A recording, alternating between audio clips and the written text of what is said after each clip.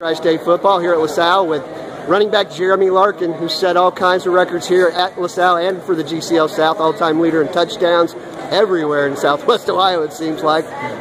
Jeremy, you decided on Northwestern. You changed your mind a little bit mid-season. Tell us why you did so and why Northwestern. Going through the process, I had to really look at it again and see if this is really best for me. And I felt that Northwestern was the right fit for me as a player and as a student. This is something that I felt like that I needed to be at, a place where I needed to be at, and a place I wanted to be at. So that was really why. It's not like UC did anything wrong. It was nothing against them. It was just this is where I wanted to be. Did Jordan Thompson, who's a former teammate and a freshman at Northwestern, did he have any influence on your decision? No, everybody thinks since we're such good friends and everything that he had. But no, he was supporting me from when I said I was going to UC, and then to where I texted him when I was thinking about change. He said, "Hey, what do you think about it?" He's always there. He doesn't care where I'm at. He's just there to support me no matter what. And that's really what best friends and brothers are there for. That's just to support you for everything.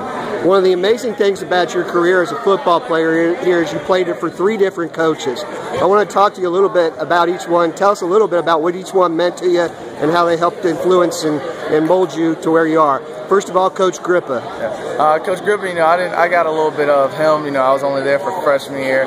He brought me up from freshman to play little special teams, and I was really thankful for that, just to have that opportunity to get out there and do what I was able to do. And it was really good. He still teaches here. I still talk to him on a normal basis.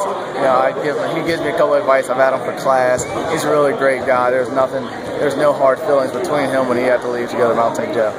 Now, Nate Moore, your second coach here. Coach Moore, he really instilled the foundation a little bit as a football player, as how you need to work and the discipline and what it takes to win a championship. That first year, you people look at the record, we were 3-7, but we still had talent. It was just about getting disciplined. It was his first year trying to fix everything, and just having that background and discipline and foundation of everything really helped us to get that first state championship. So with Coach Moore, he was a really great coach. I really loved him. Became great friends with him towards the end. And, it was just sad to see that he had to go for what he had to do for his family and just what was best for him. And of course, this year you had Coach Hilbert. Tell us a little bit about him. My man, Coach Hilbert. Senior year, it's a little rocky. You're figuring out your coach just left you, as you have for 2 years, and knowing that you got a new coach, and it's just really focused on playing with him. He really instilled the same discipline, the same work ethic, and the same mentality of winning.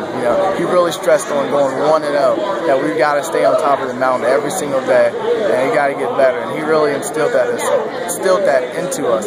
So playing under him is really fun, and being a great guy he is, and always a guy you can kid around with, is pretty fun to have. And let's talk a little bit about your basketball coach, Coach Fleming, and how has he helped you with your football decisions? He's always there to support us no matter what. He's always there getting on us in basketball. And he's also helped me through these years, to take on different coaches. He's got a short temper. He's a very tough coach, and he's really fun to play for, believe it or not.